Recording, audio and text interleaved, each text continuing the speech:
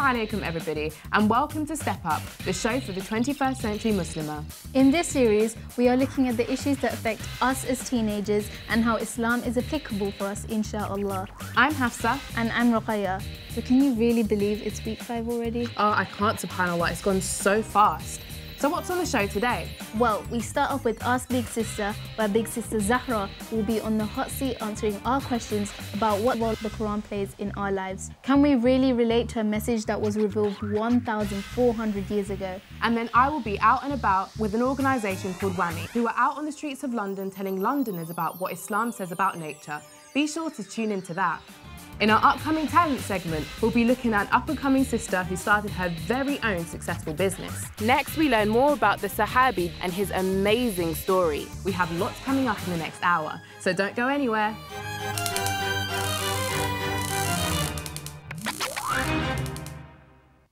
Today's on Ask Big Sister, we discuss how to develop our relationship with the Quran and the role that it plays in our lives.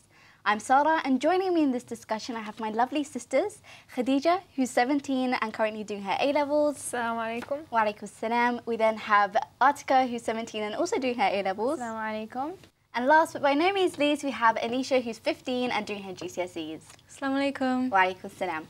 Okay, so sisters, the question that I have for you today is about the Quran. So there's 114 surahs in the Quran, of course, and every surah has its gems, it has its lessons. But my question for you is, what is your favourite surah? What's the one that you love reading, love listening to? I'd say my favourite is Surah Fatiha. It was the one that I learnt, like the first ever surah I ever learnt when I was like 6 years old, and like every day when I do my namaz, it's just like.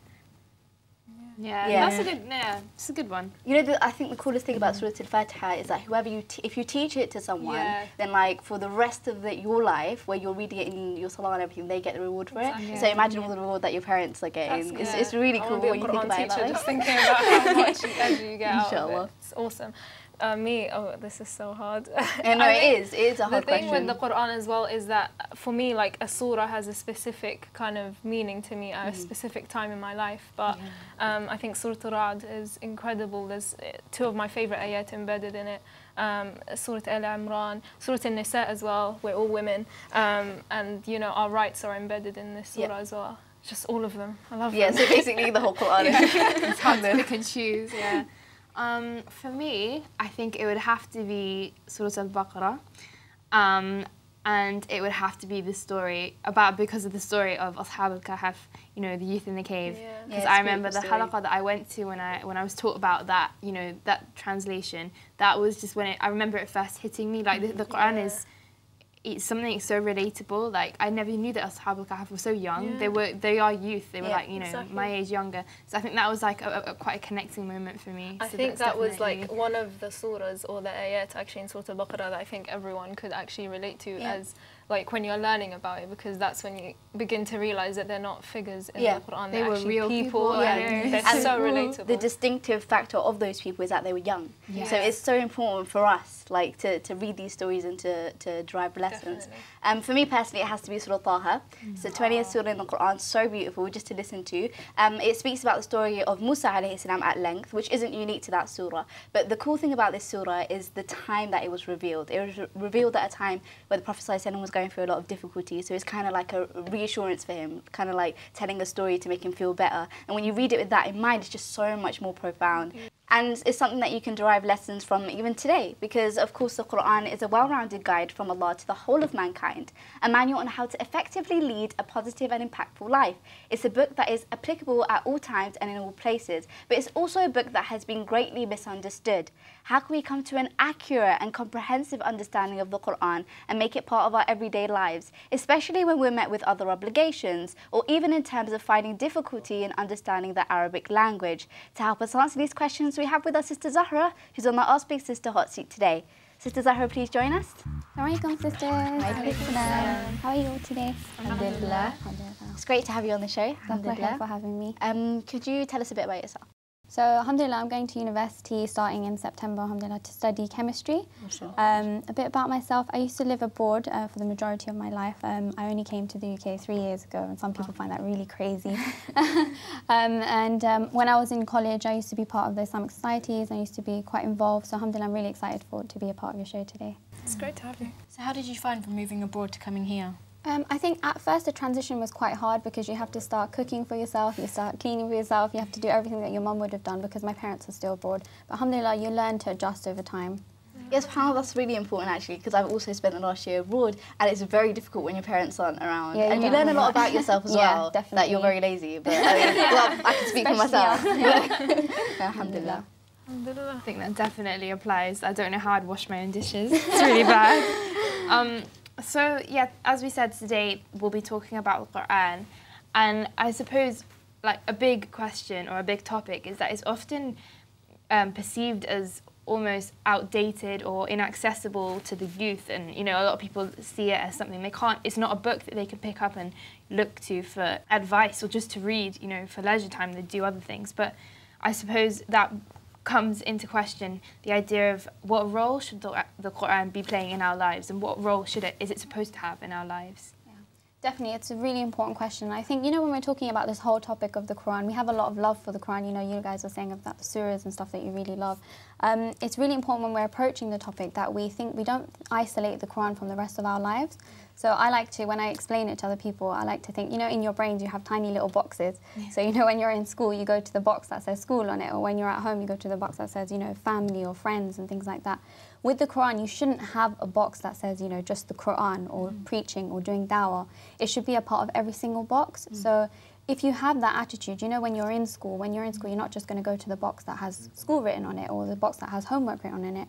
You're going to go to, you know, if you did have that mentality, you know, you're going to go to the school box and you're going to have Quran in it as well. So, you know, in your lessons at school, for example, in your science lessons, when they mention, for example, you know, the beauty of Allah's creation, the planets, the stars, you know, how many billions of them there are, and we only live in a tiny aspect of the whole of the universe, you know, we'll start to think about these things, and it becomes more a part, you know, that we come closer to the Quran over time.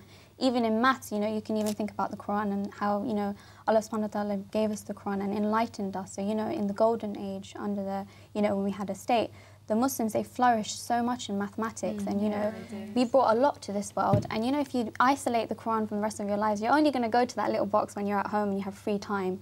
But if you incorporate it into every single aspect of your life, it becomes less of a chore and more of, you know, you're doing it for the sake of Allah and for the love of the deen. Yeah, and I think when you're talking about the golden age, you know, I remember like my maths classroom, it was filled with just all these Muslim scholars that came up with all of these different algorithms and incredible things, mashallah. So, you know what, Quran is a part of our lives that, you know, really enriches in terms of knowledge and things like that. So I think there's also a bit of a perception going around. There's a bit of a culture of fear going on where you're told everything is haram, but you're not really told the reason why. And it's almost as if the Quran is a book of do's and don'ts. And that's the perception, unfortunately, that some people have. So, you know, do you think that this is true? Do you think that the Quran is do's and don'ts and nothing else? I'm going to go right out and say it. You know, the Quran is not a book of just do's and don'ts. And there's two ways you can answer this question. One would be to say, look, you know, at the time of the seerah and the time of the Prophet ﷺ, you know, when the Quran first came and the revelation first came, ayahs didn't come saying, oh, you have to fast, you have to pray. Ayahs came describing the beauty of Allah subhanahu wa ta'ala and the beauty of the akhirah and the Jannah. And, you know, it made people think. It made people think, why am I here? What am I going to do? You know, I want to really go to Jannah. You know, when you hear the ayahs about the beauty of the Jannah, you know, the rivers that are flowing, the fruits. And that's how Islam came to us. It came, first of all, not as do's and don'ts. It came, first of all, to enlighten to the people, to make them start, you know, to get them to start thinking. Yeah, it's a really, really important point. Like, I feel like there's a general narrative, as Khadija was mentioned, of, like, scaring people into the religion. Exactly, I'm really passionate about this. But, like, I think it's so important to copy the kind of curriculum that Allah used. That, you know, for the first 10 to 13 years. It was 13 years. For the first 13 years, the Quran was solely based on what you were just talking about, increasing faith, allowing people to fall in love with the religion. So I feel like whenever you're put in a position to communicate the religion with someone else, tell them about Allah's mercy. Tell them about the things that will you know, develop their iman. Exactly. I mean, even if you look at the way the Quran is laid out in many of the ayat, you have the beauty of Jannah and the reward you can get, and you shouldn't get to the part where it talks about you know, the hellfire and the horrible kind of, you know, punishment you would get out of it. So there's always that balance, I think. And the do's and don'ts, they did come, and, you know, if someone asks you this question, you can throw it back at them and say, you know, we live in a society right now. Do we not have do's and don'ts? You know, you can all, like, I don't know, one of you guys give me an example of something in this country which would be considered breaking the law. Any example? Steal, exactly. Don't steal. You can't murder. You can't go around on the streets doing whatever you want. So the society we live in right now, they do have do's and don'ts. And you know, Islam, it did come with do's and don'ts. And you know, when the Prophet ﷺ migrated to Medina and they started establishing Islam, that's when the do's and don'ts started to come. So you know, in Surah Baqarah and Surah Ma'idah, you know, the rulings came out. You know, establish prayer. You know, establish fasting, things like this.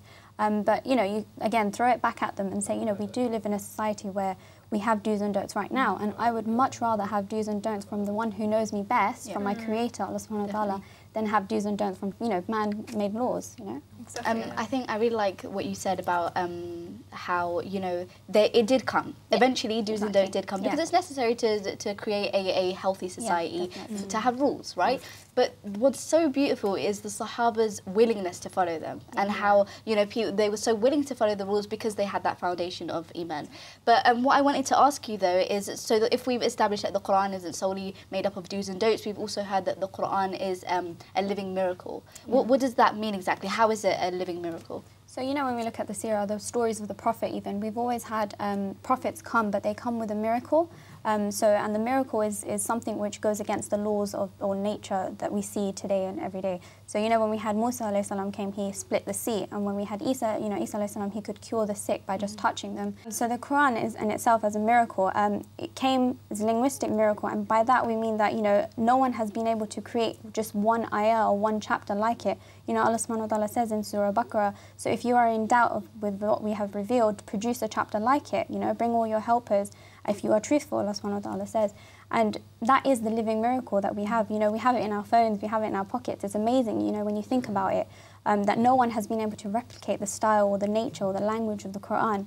And so that's what people mean when they say that, you know, we live in a time where we have a living miracle. You know, the time of Musa alayhi salam, it was splitting the sea. That's it. After that, it's gone. Isa alayhi salam, when he passed away, that's it. The miracle's gone. Whereas we were so fortunate that we can just go out in our bags and pick up our phones and we have the miracle with us.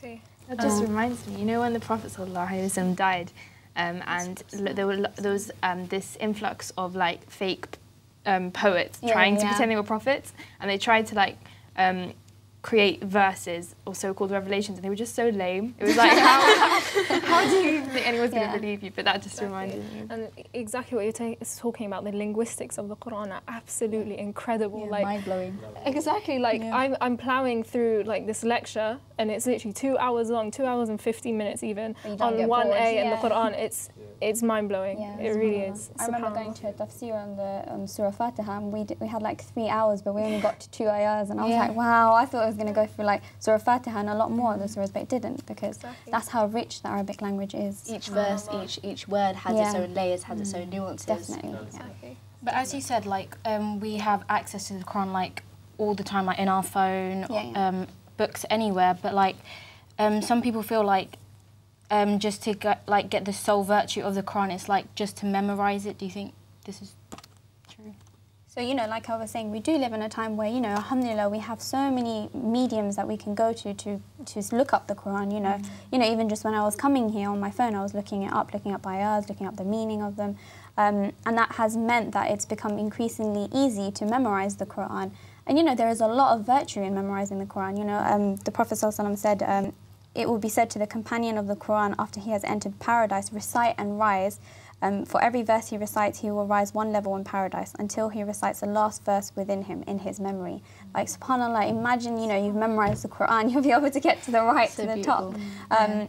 But is the sole virtue memorizing? No, because there is an aspect of implementing at the same time. And, you know, there is another hadith, you know, Imam Ahmad narrates that the Prophet ﷺ said something, and then he said that would happen when knowledge is lost. And then one of the Sahabas said, O Messenger of Allah, how can knowledge be lost when we have studied the Quran, we are teaching it to our children, and our children will teach it to theirs? And the Prophet ﷺ, you know, he was quite angry. He said, woe to you, I thought you were one of the learned men of Medina. Can't you see that the Jews and Christians are not benefiting even though they have their scriptures right with them? So it's not just about having your scripture with you and memorizing it in your brain or having it, it's about implementing it. And, you know, the Prophet ﷺ said, you know, Allah's going to elevate a nation through the Quran, and he's going to degrade a nation through the Quran. but we don't want to be amongst those, you know, that were degraded through it. Because, you know, today, look at our society, we have so many people. You go to every mosque, you have about 5, 10 people who've memorized the Quran. But the society that we're living in isn't great because we're not seeing it being implemented. Exactly. Sis, could you expand on that a bit? So there is, like you said, Allah subhanahu wa ta'ala will elevate a nation through the Quran and degrade a nation through the Quran. How so? What is it that people can do in order to, you know, be degraded or be elevated through the Quran? So, you know, if you just memorize the Quran, you're not going to be elevated through that because you're not implementing it. You know, the beauty of the Quran is you're not seeing it. You're not seeing it in society. So the Muslims in the past, they were elevated through the Quran. You know, we flourished. You know, we were talking about the mathematical, you know, the maths that they, you know, developed, the science that they developed. Even you know, I used to work in optics and optometry. You know, they said that the light actually was not emitted from our eye, but it was reflected in our eye. Whereas non-Muslims at the time didn't know that. So, you know, the Muslims, they did become elevated through the Quran because they implemented in all aspects of society. And that wasn't just in, you know, economics, it was in, you know, the education system. You know, young Muslims, they were growing up, you know, thinking about the beauty of Islam and how amazing it is and how many, you know, Allah subhanahu wa ta'ala has given us the whole world to our disposal. So alhamdulillah, that's how, you know, you can be elevated and degraded. Exactly, and you know what, when you were talking about being elevated and bettering the society we live in, actually an ayah came into mind that Allah will not change the condition of a people until they change themselves. So I think when it comes to talking about society, we are a part of society and it's all about changing ourselves. So how do you think that, you know, practical steps, how can we implement the words of the Quran and the message that Allah sent down?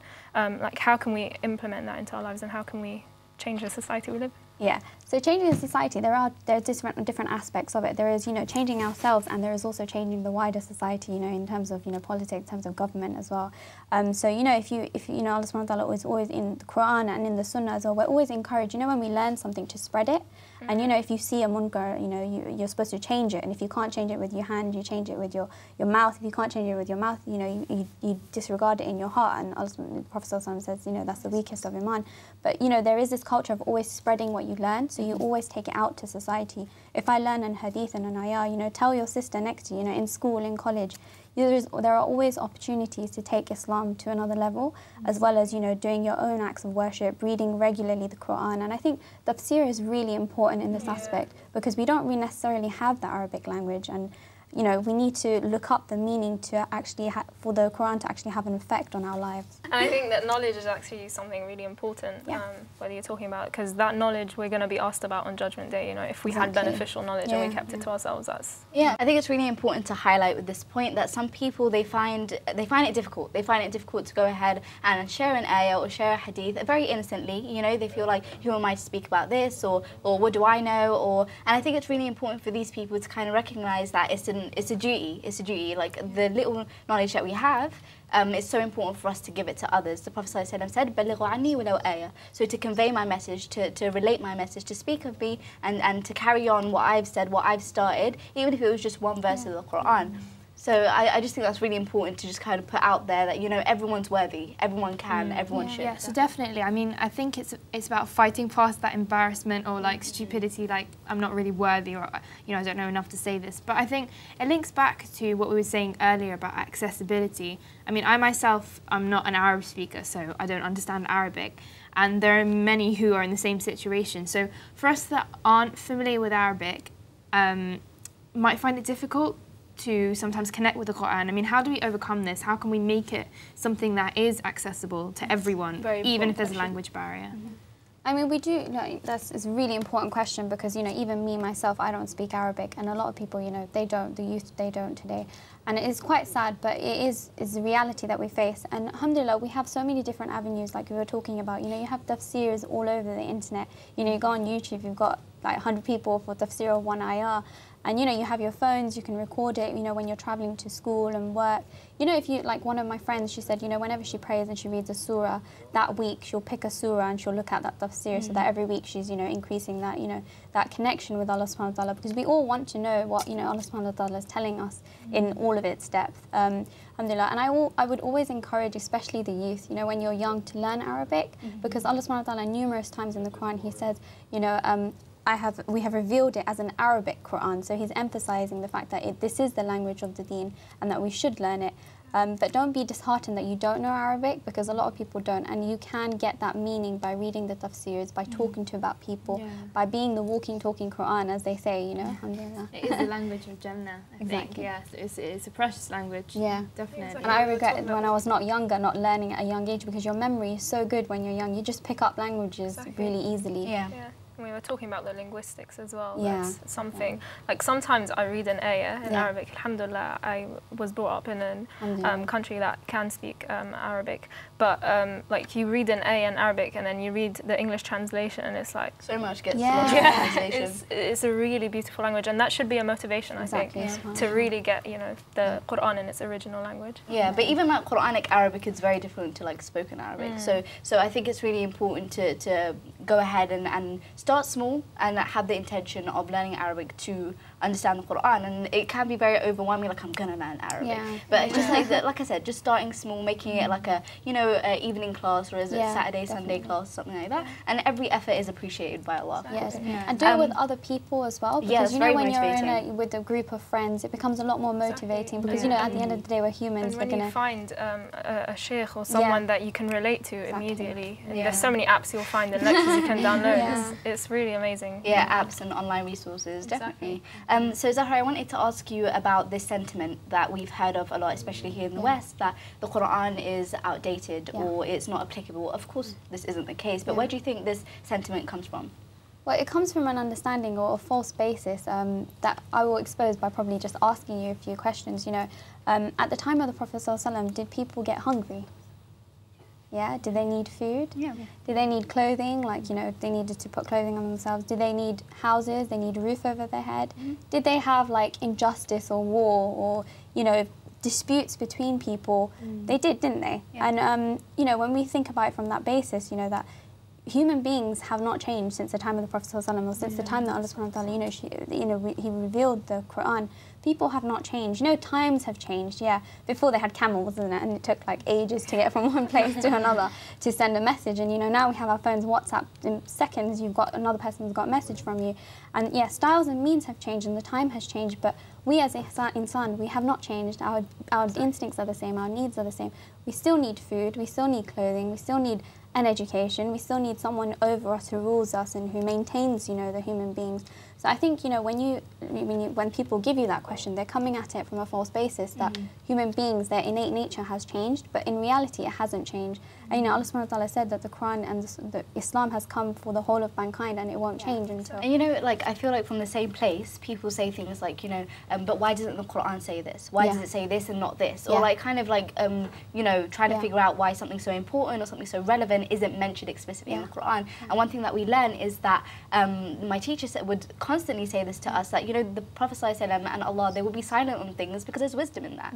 You know, there's flexibility in that, so that it can, the Quran and the teaching of Prophet ﷺ can adjust and you know, fit for every single society and every single time. And there's nothing that's like concrete. Of course, there are elements of the Quran that you can't dispute, but with every story is something that you can relate with. And for example, I was listening to a lecture yesterday about Prophet Moses and the incredible oppression he was living in. That was like mind-blowing. And you know what, that is a lesson for us, because we aren't living in a perfect society right now, and there is incredible oppression going on all around the world. And you know, the duty of one person to speak out, and they were defended, and they had Allah's barakah, and they had Allah's mercy on him. You know, it is a lesson for us all, and it is a responsibility for us all. So I don't think that, you know, it's going to spell out for you that, you know, this person and this place, this is what you're going to do. There are lessons in the Quran that every person can take from. I mean, it takes insight, doesn't it? Like, it takes insight on your part. Like, you need to look through it, and you need to find the lessons, and you need to find how this will be applicable to your community and your society. So the Quran, you know, we've mentioned this before, but the Quran constantly pushes us to think and reflect, and to think about how this book will help me as a person and help the community and the society at large. Exactly, treat it like your manual. It's your manual to life. Exactly. Awesome. I think it's just the fact that because of how long ago the Quran was revealed, people think, oh, all these things, they don't apply to us anymore, but nothing's really changed. So, like, how could we, like, propagate the message of the Quran? Yeah, I think, you know, even with this question and the question before, something which is key is having confidence in your deen, having confidence that Islam does have an answer to every single question that everyone comes up about. You know, if they have one question today, they have one tomorrow, we'll have an answer. It's just about having that confidence in the deen. And, you know, how do we propagate it with confidence? So if someone gave you a book and they told you to sell it, if you've never read it before, you're not going to be able to sell it very convincingly. You probably won't have any luck at all. So you have to be convinced in the messaging itself. You know, we're talking about the miracle. You know, think about these miracles, you know, how important it is and how important it is that we implement every single aspect of the Quran in our lives. And, you know, with confidence, you know, some people say, oh, you get hesitant, you know, you get shy sometimes and you don't want to say anything. But look at the Prophet Musa alayhi salam. Allah subhanahu wa ta'ala revealed the miracle to him and changed his stick into a snake.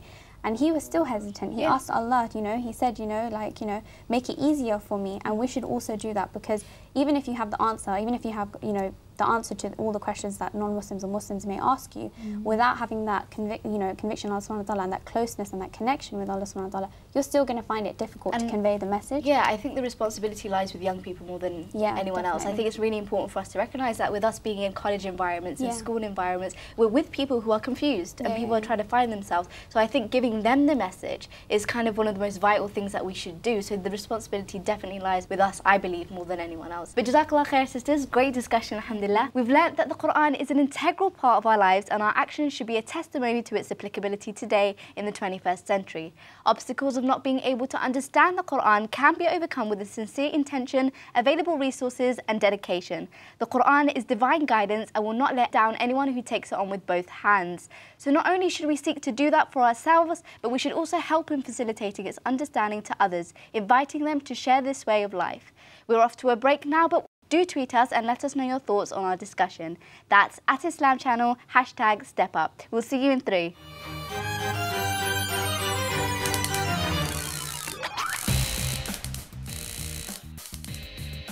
Assalamu alaikum and welcome back to Step Up, the show to enable the young Muslimah to step up in her deen.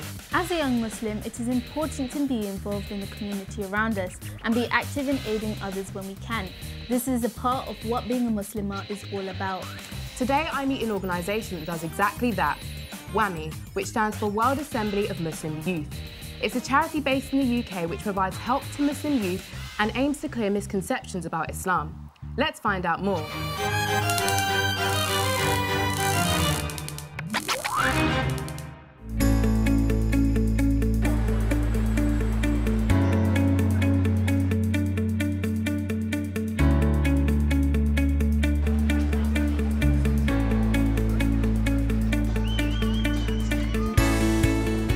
Assalamu alaikum. I'm here today in Leicester Square to take part in a youth-orientated dawah event organised by WAMY. WAMY stands for the World Assembly of Muslim Youth and is a member of the UN NGOs, and it's served our communities for more than 15 years. Today I'm here to talk to Amina and Khalid about what the organisation does and what this event is about.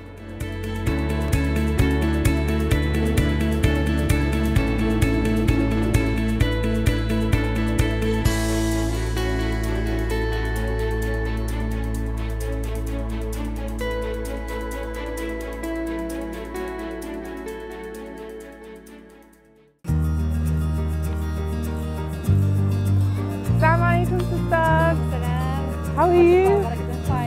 Alhamdulillah, alhamdulillah. So what drew you to work with WAMY? Well, it's regarding dawah and to propagate the truth about Islam and to remove this confusion that most people have today. So that's why I joined them. Why do you think it's important for young people to get involved with organisations like WAMY? It's very important. I think it's a duty for every single Muslim to be involved in da'wah and to invite people to the truth.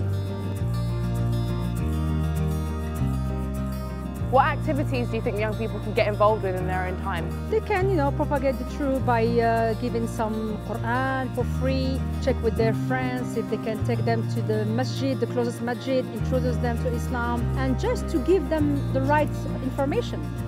That's the main thing. And it's duty for every Muslim.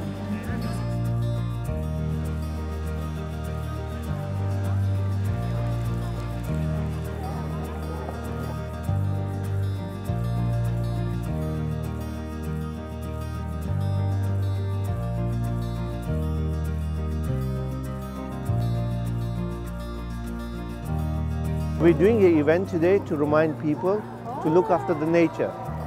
Because this is a plant, lavender. Yeah, it relaxes your mind. When you're stressed, if you can't sleep, it makes you sleep. Thank you very much. Okay. Thank you very much. We've just seen your amazing volunteers going up and down Leicester Square. So we're wondering, how was WAMY formed and why was it formed? We do mostly dawah projects in the community, the project that nobody has done before. And alhamdulillah, for the past 5 years, we have done projects that would benefit the community. For example, there was no scouts before. There was no dawah school, no dawah training courses. Alhamdulillah, we started. Then there was no dawah leaflets those days. So we produced good quality material. Alhamdulillah, everybody does it. Then we start doing unique projects, like today, the one you see, the nature one, so that the other people will learn from it. And the aim of all these projects is to remove the misconception that the public has, because we notice there is a lot of misunderstanding when we talk to the people in the town center, and they usually ask us where the Muslim community is, why they're not coming out, why they're not sharing and removing misconceptions. So what future plans does WAMY have in terms of projects? I mean, anything which benefits the community, because the public, the British public, they're very nice. They're very welcoming. I was in Birmingham. One lady, she gave me a handmade scarf because it was very cold, and she said to me, when we were giving this lavender gift, she said to me, look, I've got lavender on my arm. And she said, look, you Muslim community, you care about nature, so I would like to give you a gift. See? And that, the funny thing was, that day it was freezing cold, and subhanAllah, Allah sent her to give me the scarf to put on. You see, you meet some really nice people. Alhamdulillah, what really makes me happy that most of the volunteers that I get are sisters. At least they're coming out rather than staying at home. So we give them opportunity to come and present on the sister side, you see, so they can express themselves. What is it? It's a lavender. It's a plant. It relaxes your mind. Thank you. You're welcome. Take this as well. We're doing this event today to remind people to look after the nature. So Jazakallah khair, brother, for coming here and speaking to us about the amazing stuff that WAMY's been involved in. We really appreciate it. Jazakallah.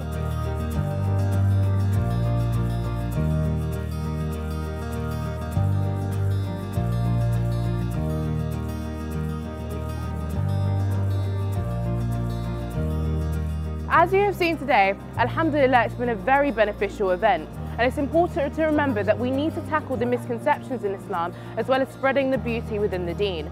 The Ummah is extremely dependent on the youth, and it's always been the young who have been at the forefront of furthering Islam.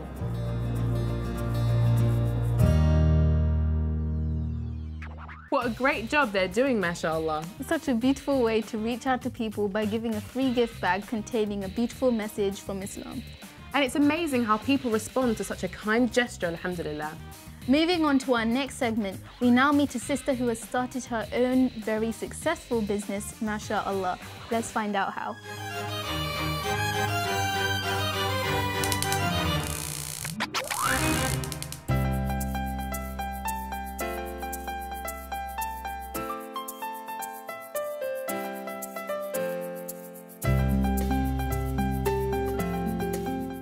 My name's Dina, and I'm a co-founder of Mubarak London, along with my sister Shazida Ahmed.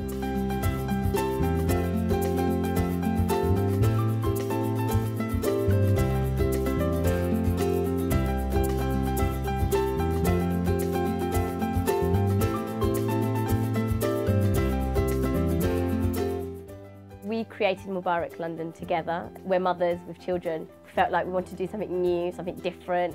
Nowadays, everybody's, independent and doing their own thing. So we want to create something a bit more refreshing, though. So we revolutionised the hamper, basically, and came up with Mubarak London. When we first started it, it's just two mothers with children with a big idea and just seeing how it goes. We didn't think it would explode as it has done.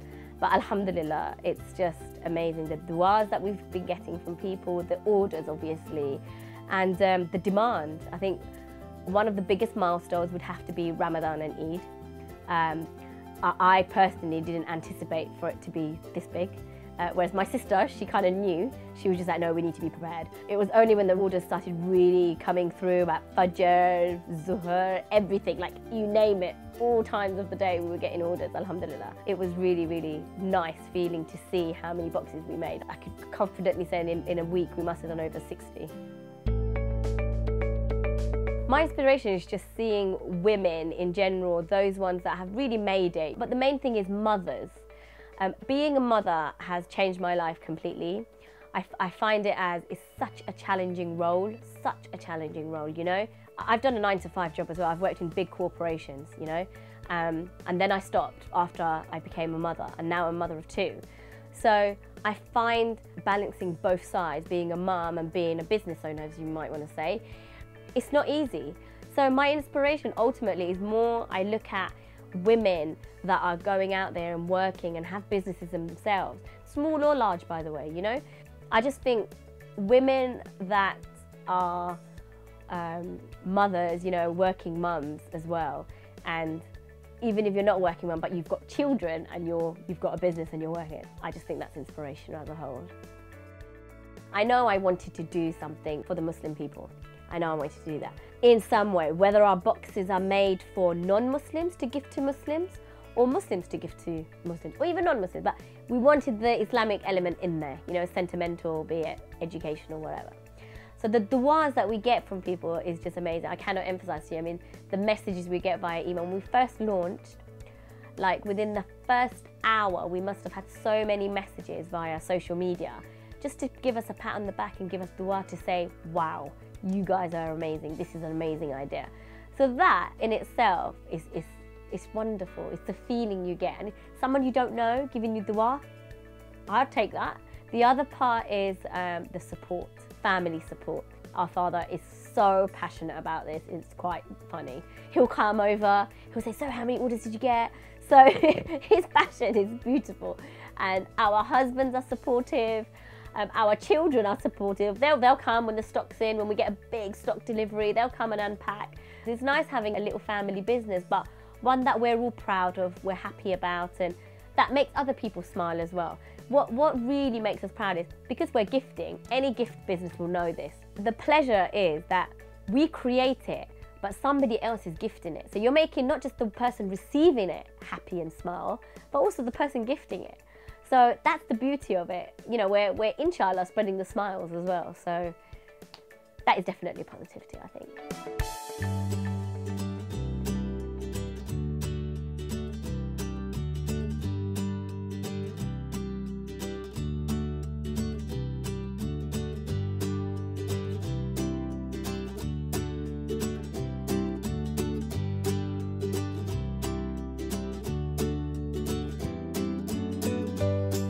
I think what is absolutely fundamental for me is the planning stage.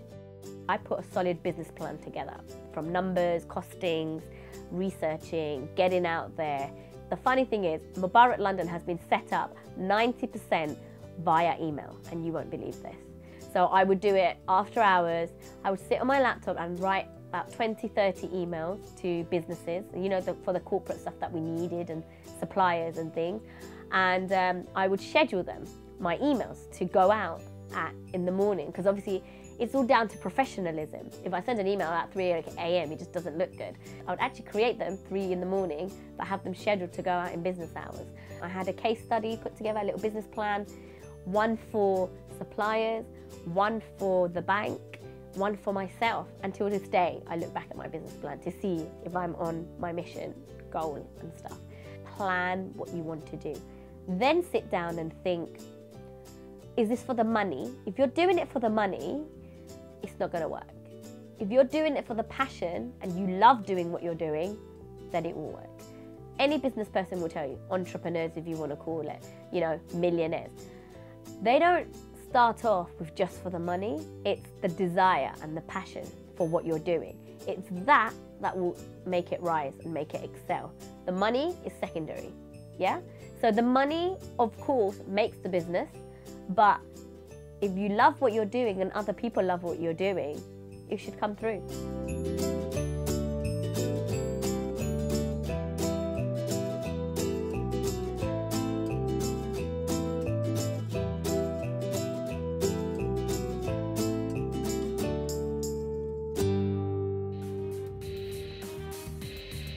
It's so great to see more and more sisters getting into business. Just like Khadija radiallahu anha, mashallah. An inspiration for us all.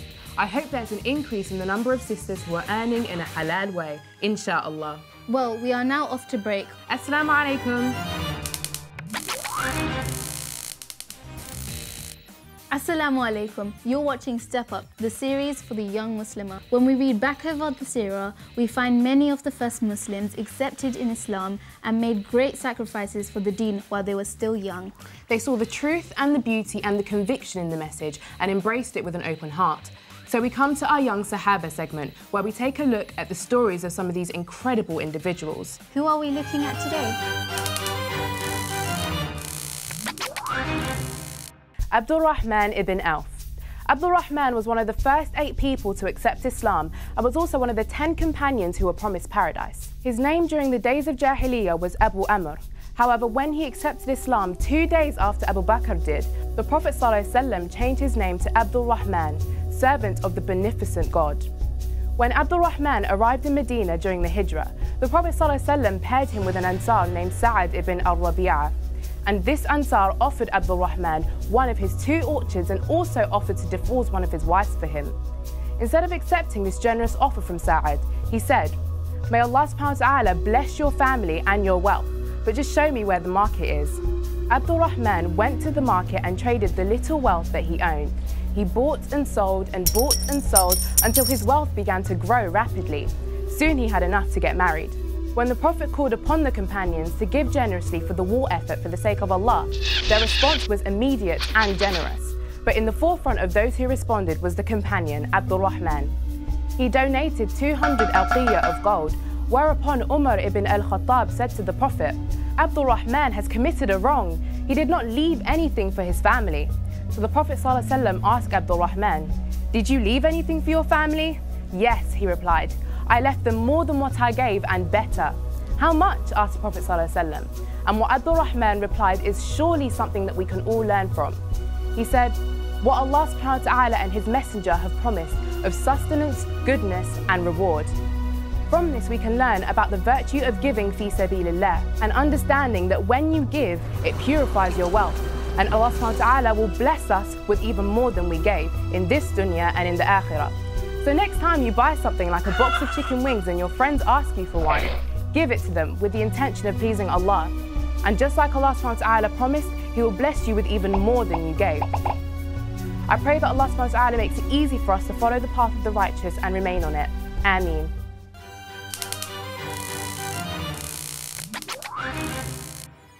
Well, that's it for this episode.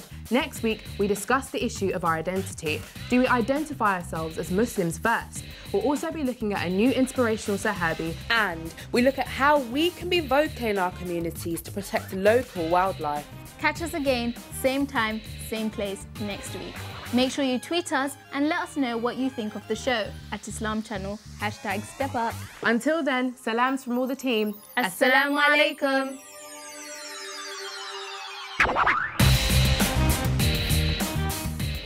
Get the word card.